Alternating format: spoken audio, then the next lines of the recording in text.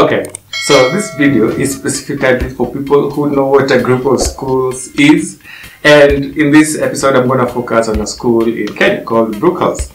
And if you've been a Twitter person for a minute now, and even someone who's more interested in trending news or trending topics, you already know that there is a pending court case between the parents who have kids in Brookhouse and the management of the school, or basically the ownership of the schools. And in this video I'm going to be talking about that mostly because the school is trending on Twitter, and even though I had already done a video for today and posted it called Way Back Thursdays, you need to go check it out. If you're watching this on YouTube, click here, you're gonna see it. I already posted the video, and then someone sent me a link and they're like, you need to check out this story. I know it does not fall under the topics that we talk about, mostly education, but it has a money aspect. So when I saw it, I figured, why not? So this is gonna be a bonus video for anyone who has already watched the other video. If you're new here, hi, my name is Sebastian, and welcome to the Kenyan Entrepreneur. Around here we talk about what is happening in the business and tech spaces. But we have segments that sort of make this channel the go-to channel. For example, on Friday we have a segment called Employed, where I just call one of the subscribers on this channel and get to talk to them about the employment situation. So if you're the kind of person that likes to talk and maybe you want someone to vent to, feel free to subscribe and leave your contact information in the description section, and I'm gonna reach out to you. Anyway, so the story is that parents of Brookhouse School are suing the management or the owners of the school and telling them that they need to sort of cut down how much they are charging people. And I'm gonna try and pull up my computer screen here.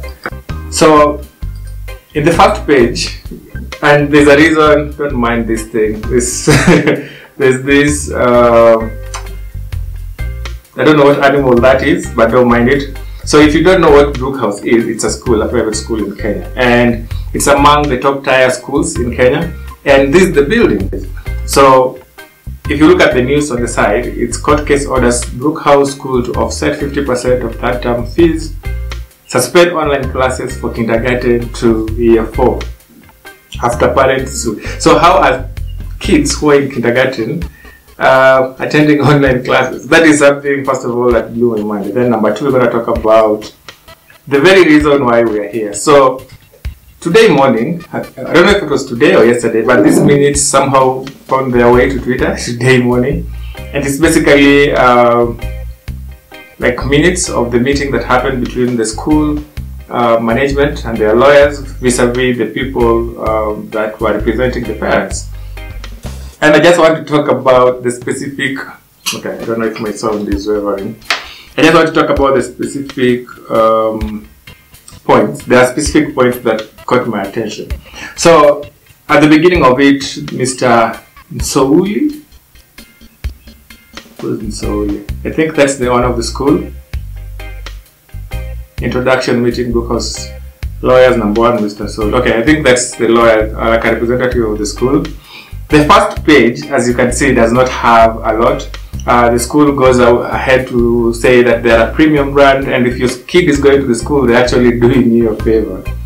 Not directly, but technically that's what they're saying. So if you don't buy into the idea of brands, then being at Brookhouse is not the option you should be going for.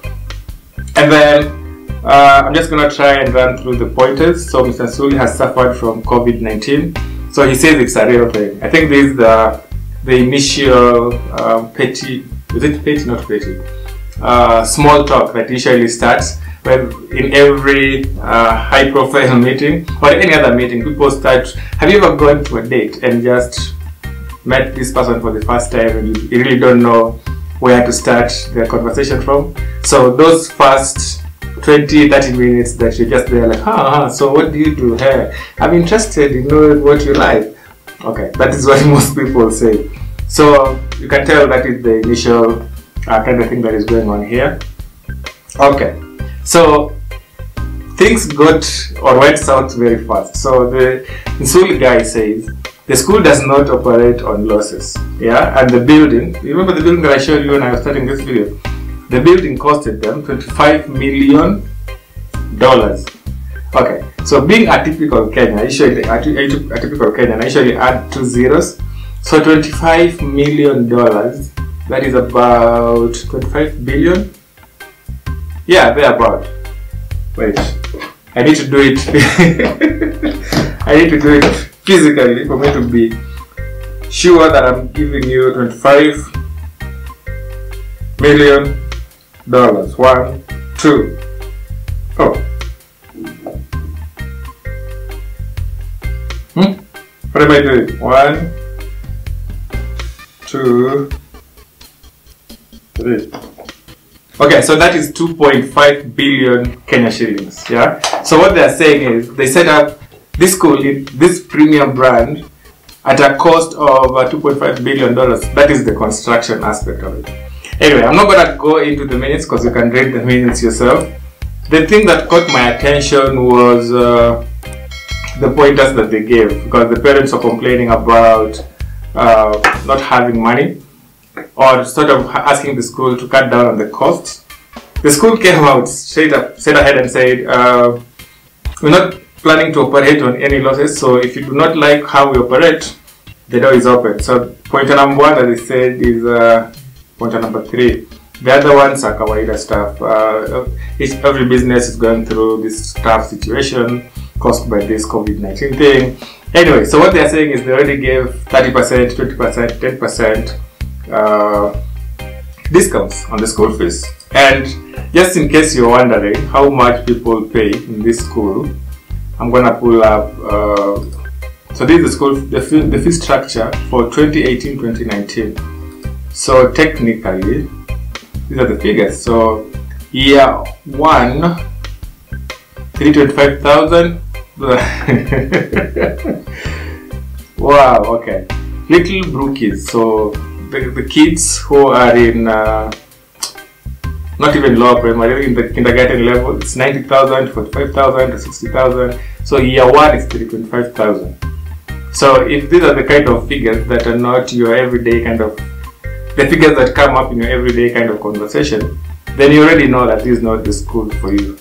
Okay, so going back to the pointers, like I said, the page that caught my attention, I feel like I'm rambling, like I'm all over the place. I'm just excited about this whole conversation. So the good thing is I'm pulling up the screen and you can do sort of a comparison and make your own analysis. But I just want to focus on which page was it? Which page? So they were saying that you're not forced to be a student at the school. Yeah, I think it's this page here. So they are saying we gave you a distress fund.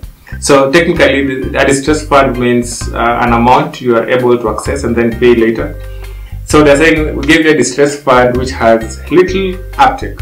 So the parents are not taking this fund because number 1, according to the school, is they are too embarrassed to take the distress funds. Because if you have a kid going to school, the last thing you want is for the school to think that you cannot afford them. So that is one of the things they are citing as the reasons why the parents are complaining.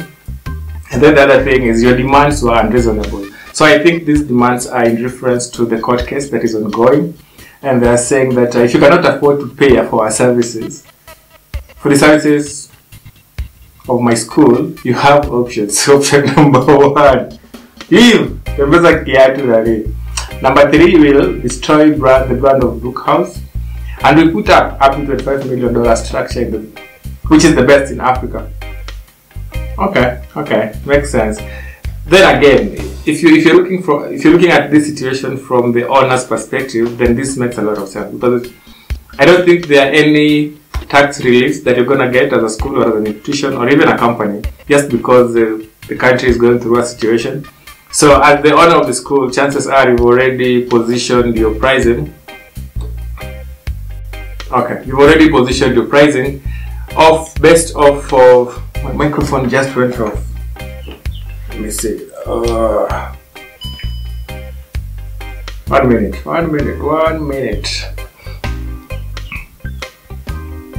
I don't know what is happening. It keeps going off.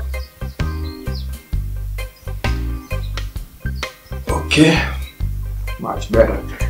So what I'm saying is, if you're the owner of the school, chances are you've already priced your school fees or fee structure based off of your cost, the cost that you're meeting as an institution. So when guys come and ask you, or even if the court comes and asks you to slash it by 50%, then you, as a business person, you'll have problems with that kind of conversation.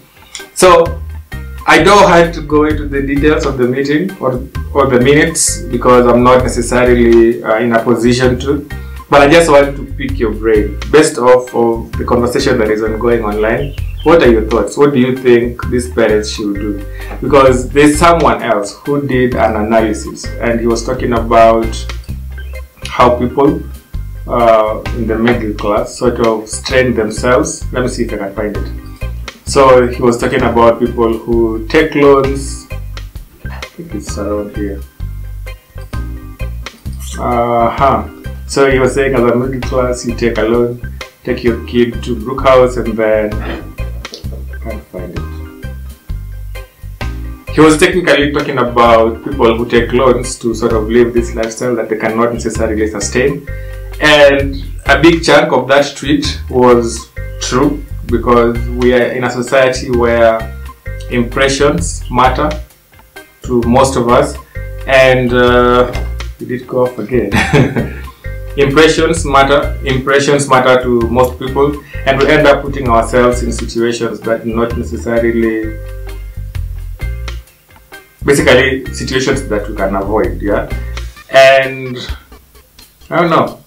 Some people are saying that if you're the kind of parent who is complaining about this whole situation, then chances are you are the kind of person who's taking loans to take your kids to Brookhouse. And as a parent, I'm gonna take a side. I'm gonna pick a side on this particular issue.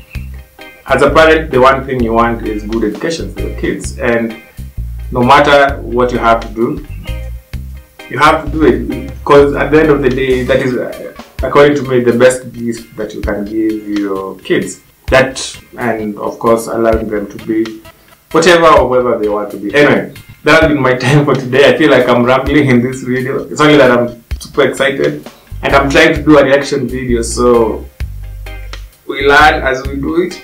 So, anyway, leave your thoughts below if you like this kind of content, as I'm trying to figure out what I'm supposed to be doing. Okay, I'm doing a lot of this in this video. Anyway, if you like the content on this channel or on any other content on this channel or any other video that the videos are this, please give us a like, subscribe, like, share, comment, and I guess I'll see you tomorrow. Remember to tune in for Employed. Like I said in the earlier video that I posted, tomorrow's episode is a long one, but it's a very nice one. Make sure to tune in and listen. And I guess, peace out. Bye.